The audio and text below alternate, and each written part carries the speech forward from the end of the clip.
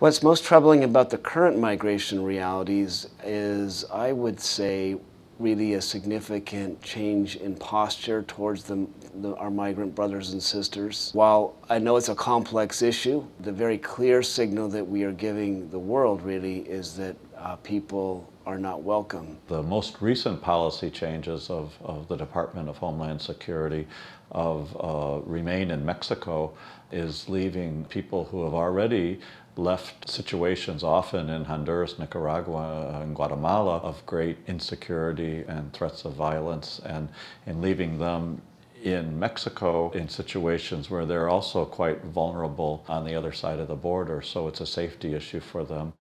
I think the most contemporary answer that we can give in the Society of Jesus today is our universal apostolic preferences.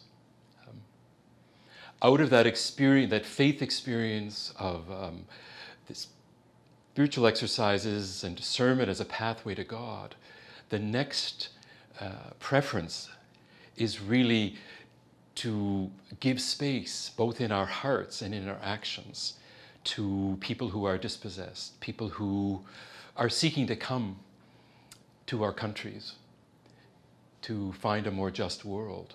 We talk about immigrant brothers and sisters as if it's a them, but it's us. We are immigrants. We are a family. We are built on immigration as a country.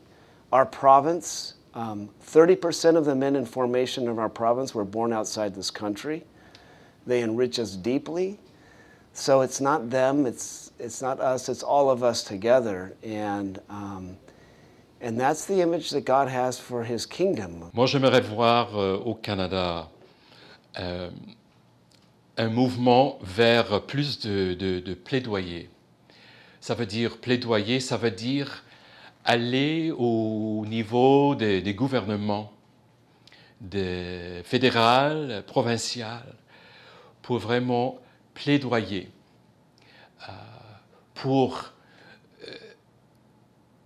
au nom des réfugiés, des migrants, d'aller et confronter les pouvoirs de nos nations. I believe the work to change policies and advocacy by people that are affiliated with Jesuit apostolates is important, because we have this national network in the United States, and our networks can make a difference to inform government officials that could influence policy. What does that mean? I think it means meeting with our local representatives, our senators, our congresswomen and men, putting our own credibility on the line and saying, I believe in this.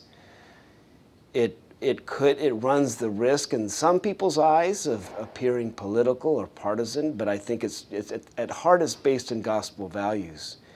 There's that beautiful quote that the arc of the moral universe is long, but it always bends toward justice.